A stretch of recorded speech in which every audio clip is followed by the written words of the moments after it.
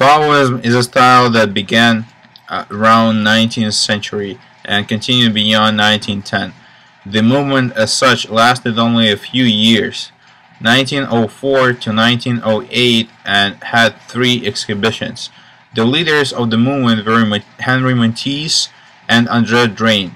His fondness for bright and expressive color became more popular after he spent the summer of 1904 painting in Saint-Tropez with the neo-expressionists Signac and Henri Edmond Cross. In that year, he painted the most important of his works in neo-impressionist style, Luxe Calme et Volupté. Matisse's paintings were made by flat shapes with controlled lines, using pointillism.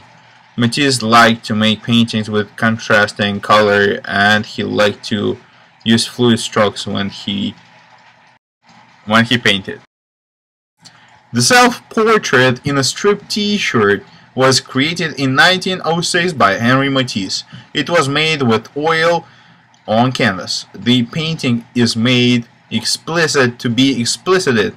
The painting was once named Fauve, which means wild beast. The painting shows the green on the countenance, which exposes the red on his shimmy. Yasupa, the 1905 Paris Salon d'Automne exhibition, the work of modern art of the 20th century, led to the baptism of the first movement.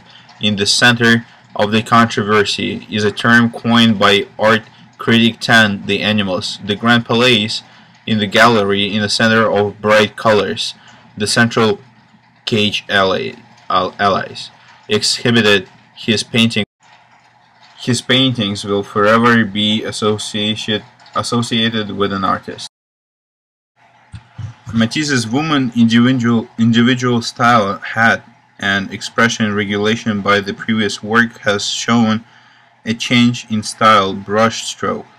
Summary of the quality or unfinished and stroke contributed to non-naturalistic colors using one of their own is relatively shocking for viewers. Matisse women individual style hat and expression regulation by the previous work has shown a change in style brush stroke. The quality or the unfinished and stroke contributed to the non-naturalistic colors using one of their own is revealed for shocking viewers. During his 5 years, Matisse often painted landscapes in the south of France during the summer and worked up ideas developed there into larger compositions upon his return to Paris. The second most important imaginary compositions, The Joy of Life, is typically of these.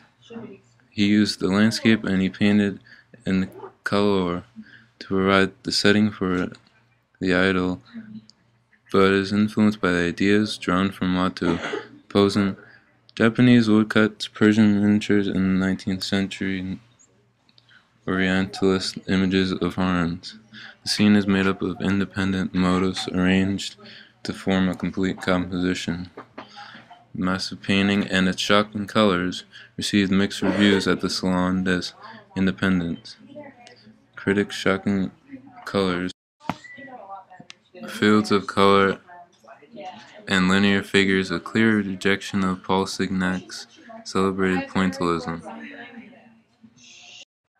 Thank you for watching. That was Daniel Tvetkov and Paul Sordas. The end. See you later.